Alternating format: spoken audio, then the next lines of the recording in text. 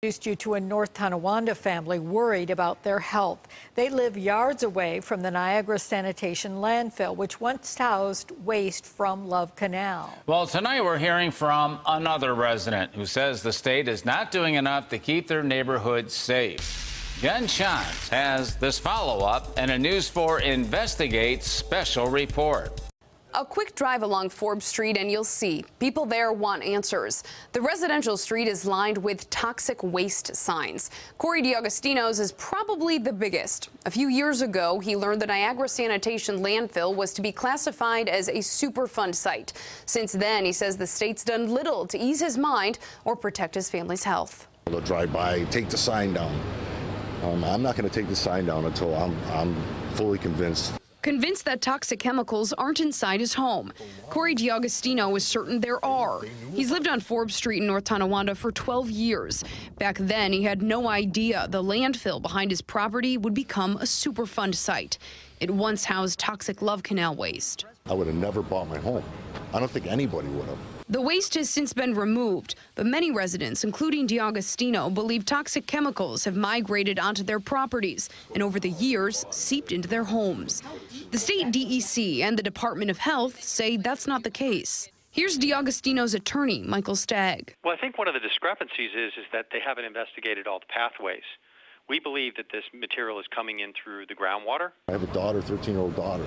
My oldest son, he's got health issues. My daughter has health issues. My wife, I do.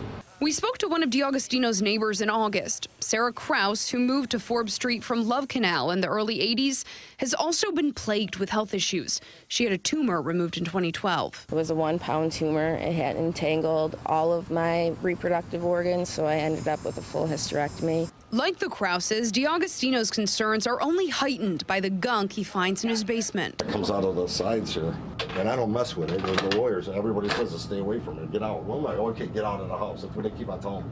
Along with the Krauses, he's part of a class action lawsuit against the town of Wheatfield and the companies that dumped their waste in the landfill years ago. Eventually, the town of Wheatfield had this chain link fence put up around the site in an effort to keep people off the property.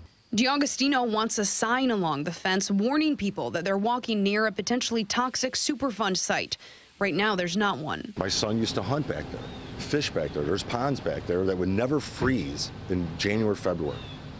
December, there's ponds back there. It never froze, and it was like a yellow, the pond looked yellow.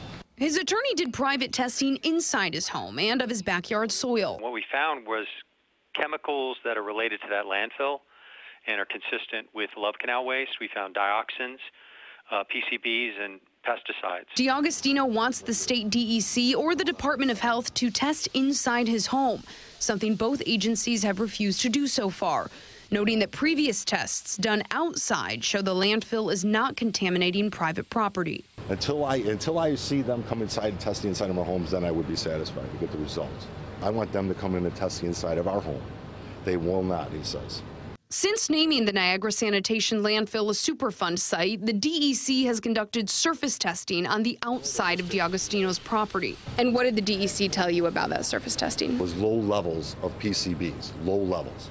We just don't have all of the DEC's testing. For some reason, they haven't released everything to us. They sold us they were going to have it many, many months ago, and we still don't have the testing that they did. We don't have the reports. We reached out to the Department of Health again. A spokesperson told us the DOH has, quote, reviewed extensive data collected by DEC and confirms that as contamination has not migrated off-site onto private properties, interior testing is not warranted. It's horrible. It's heartbreaking as a father to see my daughter. It's disgusting. It really is. That hurts me. That hurts me. I'm sorry.